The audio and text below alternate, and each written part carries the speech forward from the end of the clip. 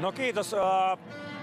Hyvä alku saatiin peliin, että oltiin hyvin valmiina ja näki joukkueesta, että tänään on kyllä kaikki pelissä, mitä tuosta joukkueesta lähtee. Ja tietysti maalit lähti ohjaamaan, se oli hyvä tärkeä maali meille, tuo itseluottamusta. Ja sanotaan näin, että kokonaisuudessaan semmoinen jämäkkä esitys ja tästä on hyvä lähteä toiseen osoitteluun.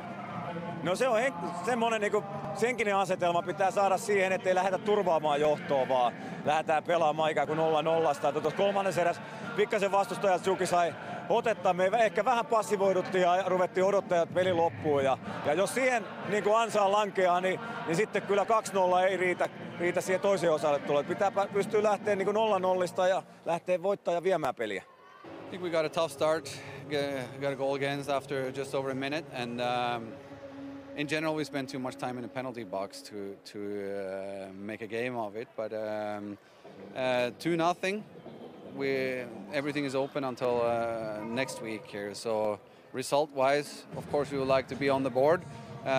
Performance-wise, it wasn't our best, and I hope we can come up with a better performance next week.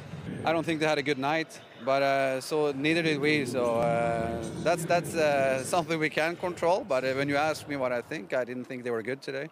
But again, we need to come up with a better performance over 60 minutes, 5-on-5, to earn more power plays and stay away from ending up in the penalty box. Some of them were questionable, but some of them were also deserved. So overall, what we can control until next week is to make sure that we come up with a better performance.